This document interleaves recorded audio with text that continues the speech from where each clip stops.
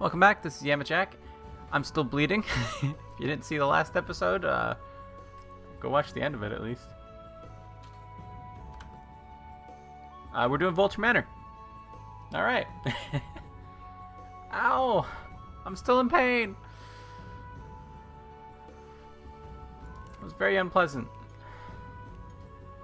Bleeding. It's not bad enough for me to actually go put a bandage on it. But it's bad enough for me to sit here and be like, ow! It's very unpleasant.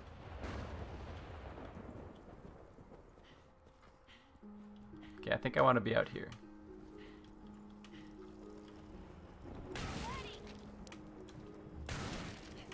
It's right down here, right?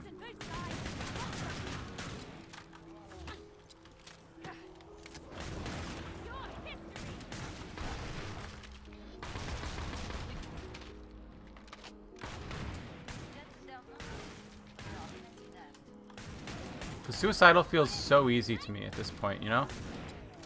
And Hell on Earth feels so difficult.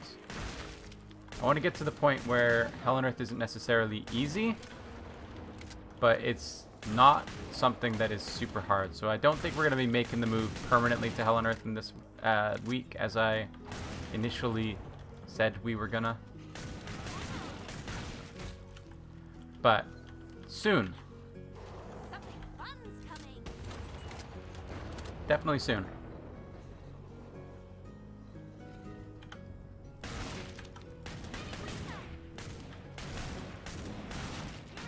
We've been talking about medieval armor in the Discord I'm in. Somebody wants to get like a full set, a full suit made to them. And back in the day, I'm not too into like all this medieval stuff, like Renaissance, blah blah blah. That's not really something I'm too into. But I have getting a little bit sidetracked here, but one of the things I love doing is talking to people about the things that they love talking about. You know, it can be something that's utterly uninteresting to me, but just because they're so interested in it, it becomes interesting to me, you know? Like, I love talking to people about things that they're passionate about. So, like, I watch a lot of YouTube videos and stuff for things that I don't have any interest in, but they're so passionate about it that they make it interesting, you know? If that makes sense. So I have a lot of knowledge of various things, like baseline knowledge of a lot of things. Not enough to be useful for most of them, but hey, it's fine. Anyway, back in the medieval days, armor would generally be made. You'd have your rich boys who are getting, you know, armor custom made or whatever, but largely armor was made not to order. It was made just to like baseline, like dimensions that were like, yeah, most people are about this, and then they would just modify the bits that could be changed to make it fit whoever they were selling it to, which is a lot cheaper way to do it. But these days, the demand for it is a lot lower, you know, for medieval armor for some reason. Who knows? Can't really figure that one out. But the demand for it is just so much lower because you know, people aren't wearing armor and going out on like to war or whatever, right? That's not a thing. You know, the armor that you get these days is like Kevlar and crap, right?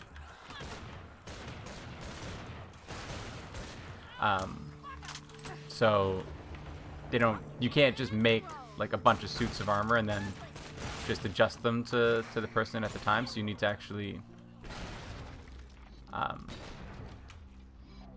make it like to order for every single one, or you know, people are wearing oversized or even slightly undersized, God forbid, suits of armor that are just not very comfortable, not very easy to move around in, you know.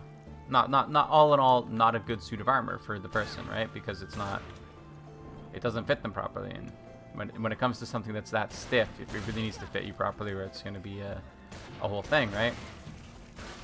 So we're talking about how He was saying that it's gonna be like $2,000 whatever to get one. I'm like, I don't know if it's gonna be that cheap to get a suit of armor made for you. Like, he wants not just like a Renaissance reenactment kind of like armor, but one that's actually full plate mail, that's made to him, that's actually functional as actual plate mail. Like, it's probably a fair bit more expensive than just $2,000 to get one of those made just for you. You know, they don't. You can't just go to the store and buy a mass-produced version. It's made custom for you, right? So it's gonna be quite a bit more expensive. I had a don't know if this went in an episode, but I had a customer who came through wearing full chainmail in one of the back when I was working in Tim Hortons at the drive-thru. I don't think I uploaded this episode. I'll find out, won't I? It's fine to talk about things that I've already talked about, though.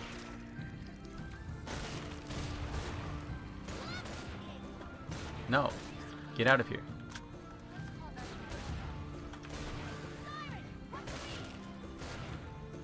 It was kind of cool to see. Chainmail's generally a lot cheaper because it doesn't have to fit you perfectly because it's not so stiff. The actual like chain links themselves are stiff, but there's so many of them that it's generally speaking fine, right?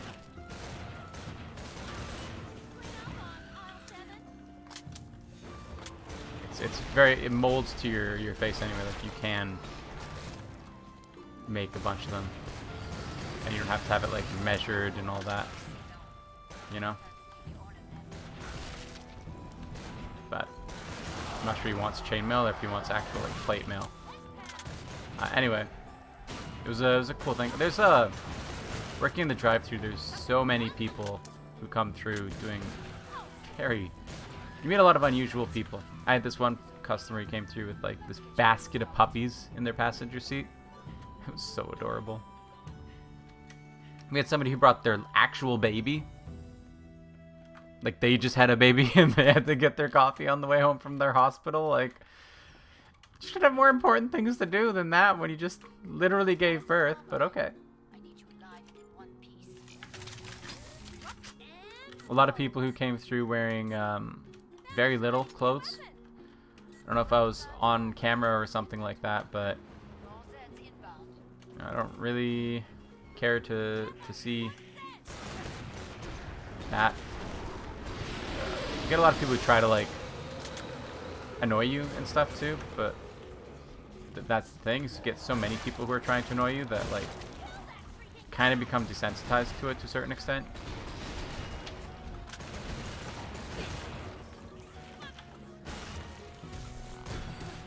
Oh yeah, good EDAR shot right there.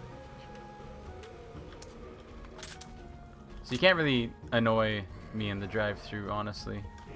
Okay. I am immune to being annoyed. Go ahead and try to. Oh my goodness.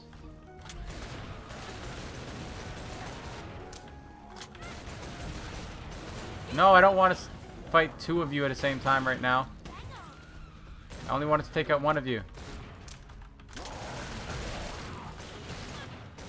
I wasn't prepared to take out the other one. I wasn't prepared for this. I didn't sign up for this. I did not agree to these terms and conditions.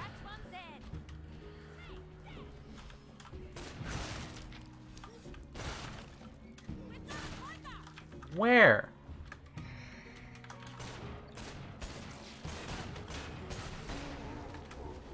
I heard something over here too. Ah, it was outside. Pull that out here. I don't mind this area too much.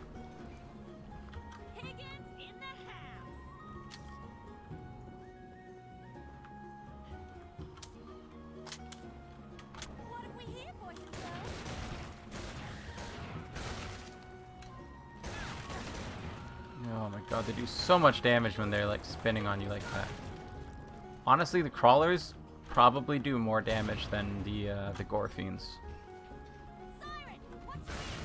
They're like the most dangerous thing. The crawlers and the stupid stalkers. Oh, I hate them. Yeah, take him out with a Yamajac pistol. That'll work. Don't switch to your 9mm or anything like that. No, that'd be weird. That'd be dumb.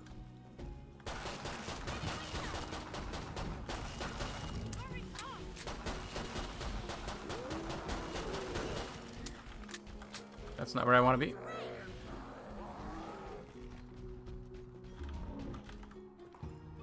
Can I find a spot that I can, like, walk straight for a bit, please? What happened to you? Did you get unloaded? Did he get unloaded? There we go.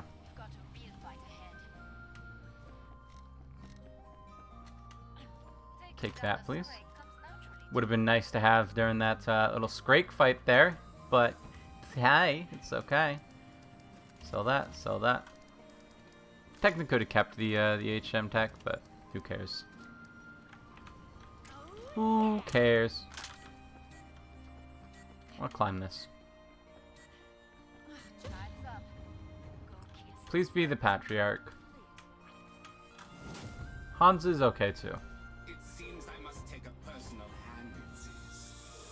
Hans ain't too bad. Hans on multiplayer is kind of bad, but even then, not really.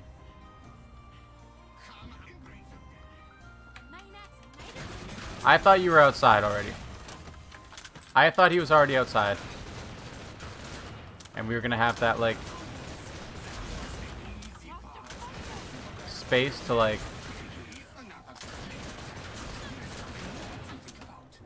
you get out of here. You die. He just, like, teleports to standing up when you get him into the shielded mode. Easy fight anyway. Hans is a bit of a pushover. Man, my knee's really bleeding. It's still bleeding. Just pretend it's not. It doesn't hurt anymore, so we're okay, right? That's how it works, I think. Maybe.